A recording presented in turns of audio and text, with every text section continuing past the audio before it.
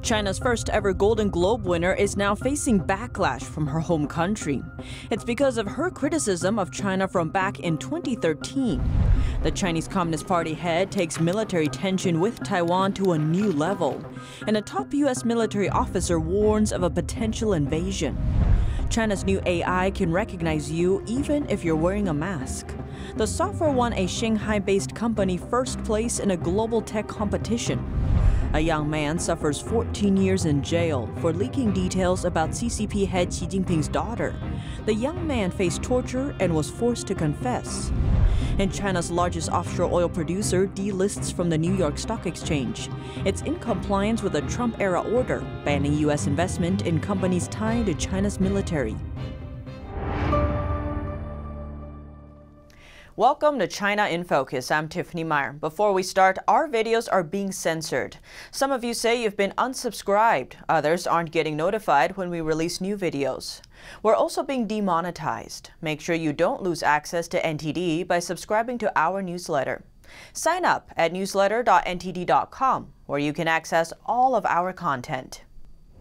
The Chinese regime is leading a statewide boycott of the award-winning film Nomadland. This because of a comment from its Chinese director back in 2013. NTD's Don Ma has more. An award-winning Chinese director is facing backlash in communist China. That's for a comment she made back in 2013 critical of the regime. Chloe Zhao is the director of the 2021 American movie Nomadland. Last Sunday, she made history at the Golden Globe Awards with her new film. Zhao became the first Asian woman ever to win the title of Best Director. Zhao's win was initially celebrated in China. On Chinese social media platform Weibo, her win trended with hundreds of millions of views. Chinese state media even crowned her as the pride of China. Chinese film authorities approved the film for a domestic release in April. But Chinese internet users soon dug up an interview Zhao had in 2013. Zhao told Filmmaker magazine at the time that China is, quote, a place where there are lies everywhere. A lot of info I received when I was young was not true. I went to England suddenly and relearned my history. When she was 15, her parents sent her to study in the UK. There, she studied political science in college, and that's where she learned the truth about China.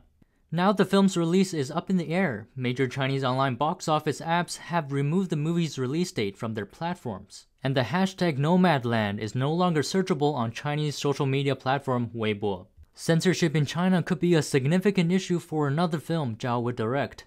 It's a big-budget superhero movie called The Eternals by Disney's Marvel Studios. The previous Marvel movie, Avengers Endgame, had huge earnings in the Chinese market. It earned more than $500 million there. But now, Zhao's profit of her upcoming film is put into question. Reporting by Don Ma, NTD News. Now let's turn to Taiwan and a warning about the island's long-term safety. A top U.S. military officer says China could invade Taiwan in the coming years. That's as Beijing works to build a military as powerful as the United States by 2050. Taiwan is clearly one of their ambitions before then. And I think the threat is manifest during this decade, in fact, in the next 6 years. His concerns come as Chinese Communist Party head Xi Jinping works to bolster his military. Speaking in front of top military officials on Tuesday, Xi warned of instability and uncertainty in China's national security. He also urged troops to improve combat readiness. Although Xi didn't mention Taiwan in his speech, the Chinese regime has been upping tensions in the Taiwan Strait.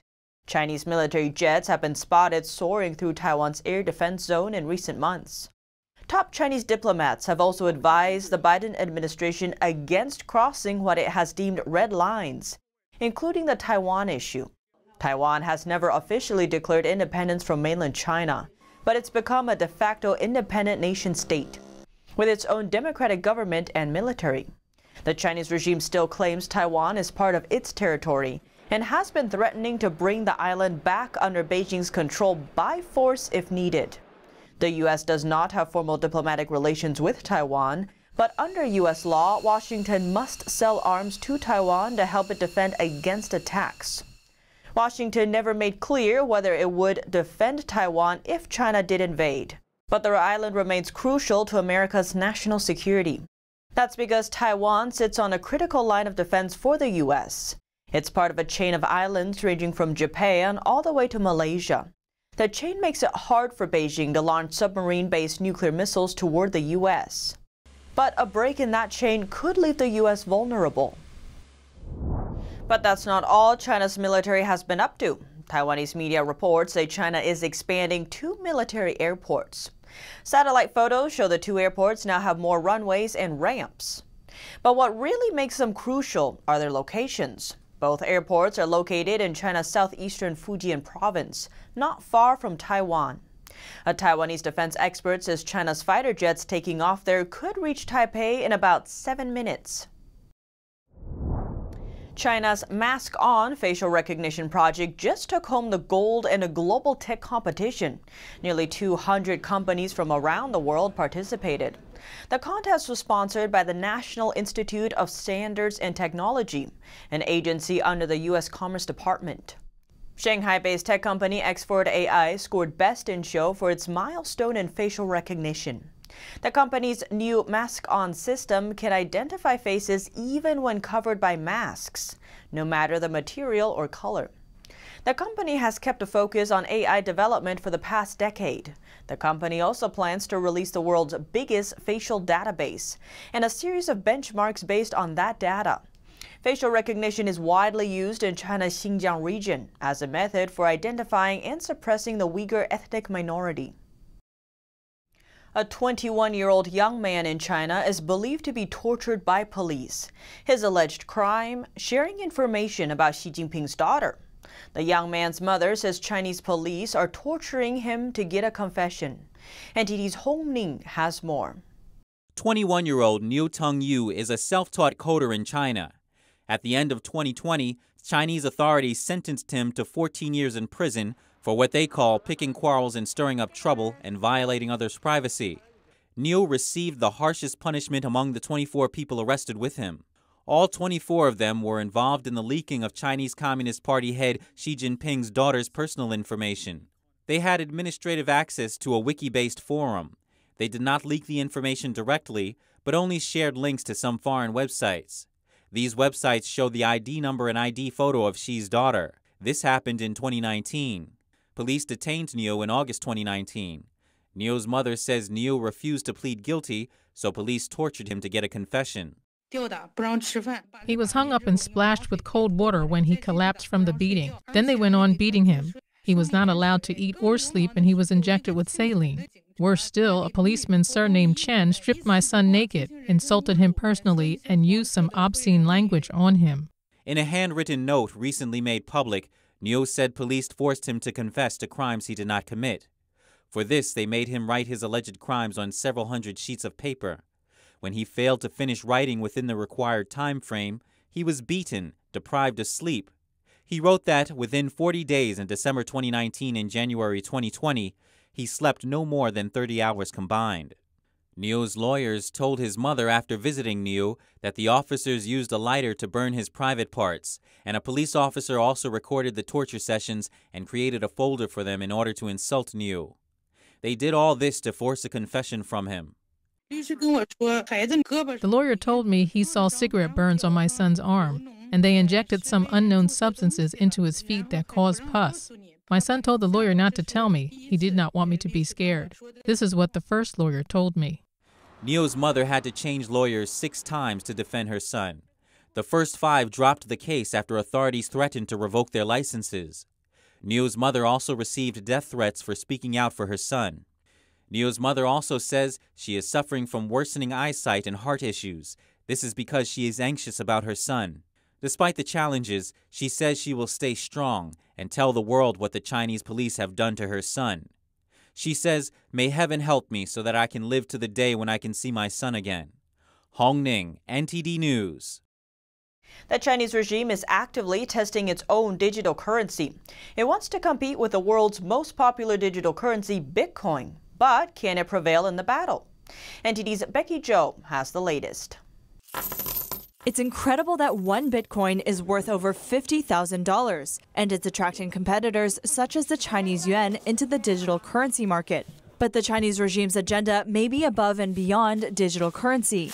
Chinese authorities are testing digital yuan in multiple cities such as Shanghai and Beijing. They call it e-yuan and claim it will simplify payment transactions. It's not freely exchangeable with US dollars. And also government controls the exchange rate.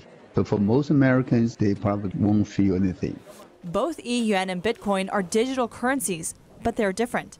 Bitcoin was not issued by any government entities. It was issued by a group that we don't even know who they are. That's the true encrypted digital currency.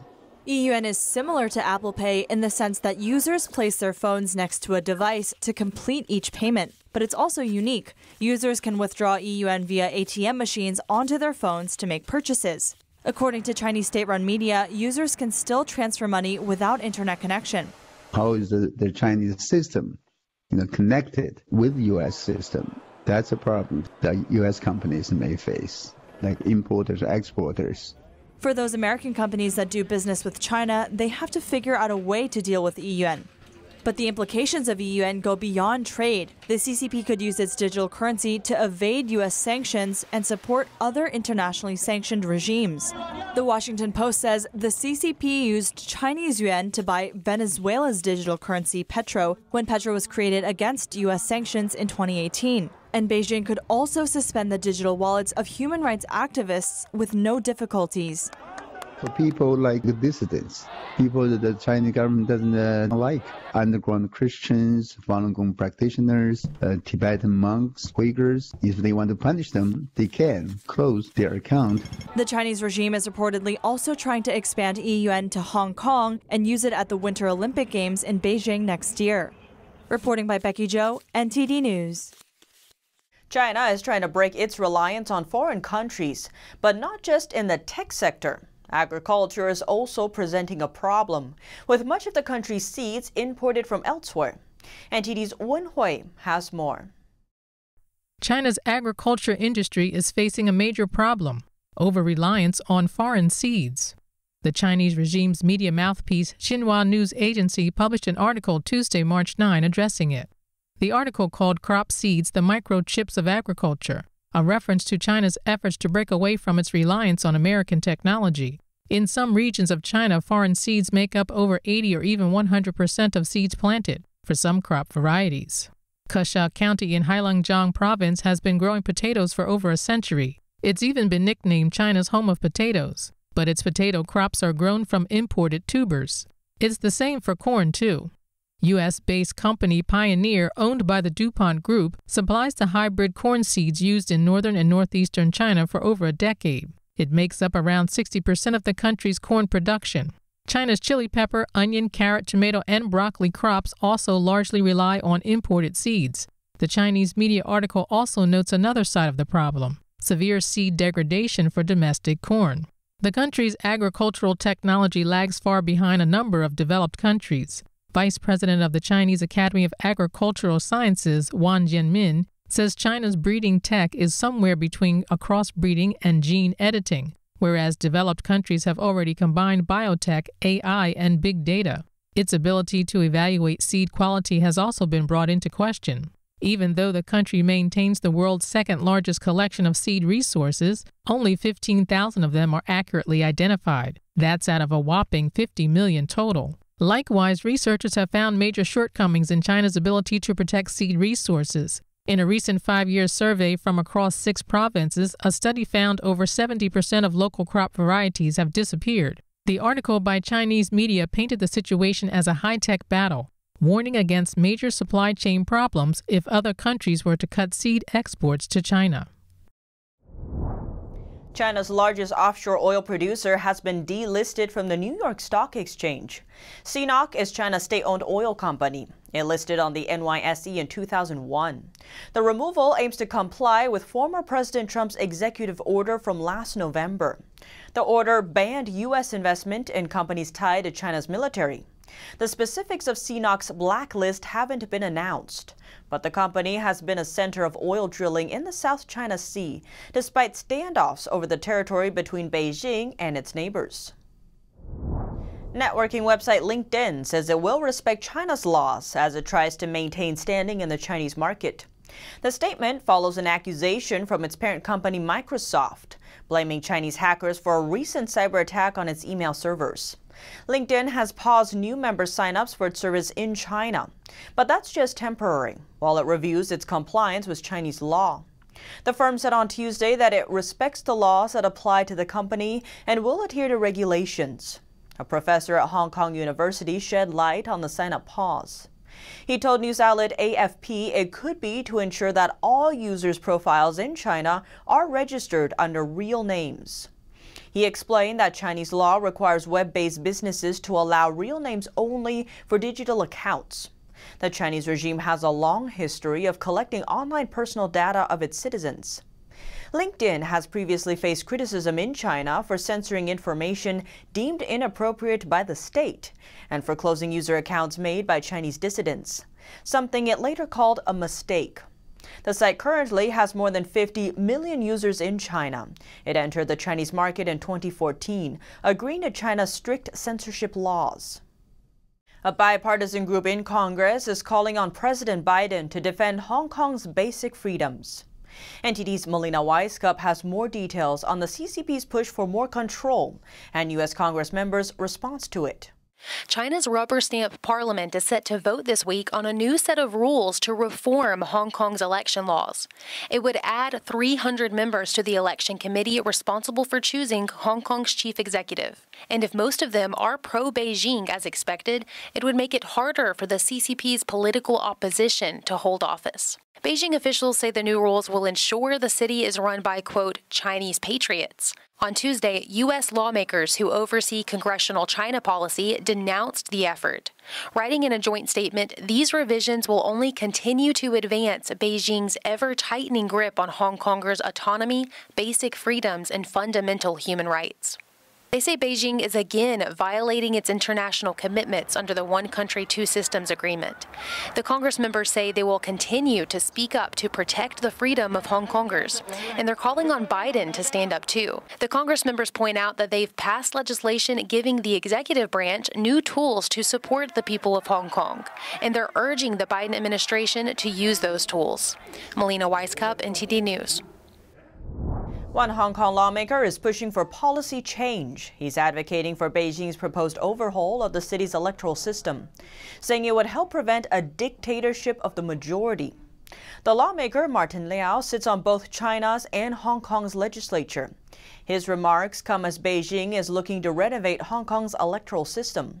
That's so pro-Beijing members would be in charge. Part of Beijing's plan is to increase the members of Hong Kong's Legislative Council. Right now, there are 70 seats. Beijing wants to expand it to 90. Martin Liao claims many people in Hong Kong are politically immature and that the overhaul would prevent what he called a majority dictatorship, meaning that the majority would make all ruling decisions. A new episode in the tensions between China and the UK. Beijing summoned UK's ambassador to China on Tuesday. This comes after she posted an article defending media freedom. Carolyn Wilson posted an article last week on WeChat, a Chinese social media platform. She explained why foreign media's criticism of the Chinese regime did not mean the journalists responsible hate China. But the Chinese regime said her article was, quote, inappropriate. It said it only opposes those journalists who make up so-called fake news. In response, Wilson wrote on Twitter, "I stand by my article. No doubt the outgoing Chinese ambassador to the UK stands by the 170-plus pieces he was free to place in mainstream British media." Last month, Beijing banned BBC World News, following reports alleging abuses in Xinjiang province. This comes after UK's media regulator Ofcom barred Chinese state broadcaster CGTN. Ofcom said the channel was controlled by the Chinese Communist Party, which goes against UK regulations. An NGO director in the UK says there's a growing push to scrutinize Chinese state-run broadcaster CGTN more closely. This comes after recent decisions by TV regulators in the UK and France. NTD's Joy Dogood has more. UK broadcast regulator Ofcom on Monday imposed fines on Chinese state-run news channel CGTN, £125,000 for its partial coverage of Hong Kong protests. and a £100,000 fine for airing a false confession of British national Peter Humphrey. Humphrey has mixed feelings about the rulings. I'm very pleased to see all of these disciplinary legal rulings against CGTN. I'm disappointed that the fines are so small. He says fines should be in the millions, since it involves severe and brutal human rights crimes. £100,000 fine something like CGTN is just like spitting in the wind, because CGTN is funded by the very deep and very dirty and very bloody pockets of the Chinese Communist Party. Last week, a French regulator approved CGTN's licence to broadcast in France and by extension in Europe. This comes after Ofcom revoked its UK licence in February, following complaints filed by human rights NGO Safeguard Defenders. Its director says he's not concerned about the French decision. The CSA, as they are called, made it very clear, and this is incredibly unusual, that they will be paying close attention to CGTN and what they broadcast. So I think it's actually a positive development because it puts more pressure on CGTN. He says it has always been their goal to get TV regulators to better scrutinise Chinese state-owned broadcasters. Peter Darlin is also a victim of a false confession that was broadcast on Chinese state TV. He says he sees a growing push against Chinese Communist Party, or CCP media. And not just in Europe. An Australian broadcaster recently suspended CGTN after receiving a letter from Safeguard Defenders. He says regulations cannot properly deal with the current media landscape anymore. It's a patchwork, really, and there's a lot of ways around these regulations. So for sure, I mean, we're getting to the point where we need a reckoning with a more comprehensive overview of how do we combat disinformation, direct lies, biases. He says Safeguard Defenders has some quite exciting developments in the pipeline. Joy Duguid, NTD News. And that's all for today's China in Focus. Thanks for watching and see you tomorrow.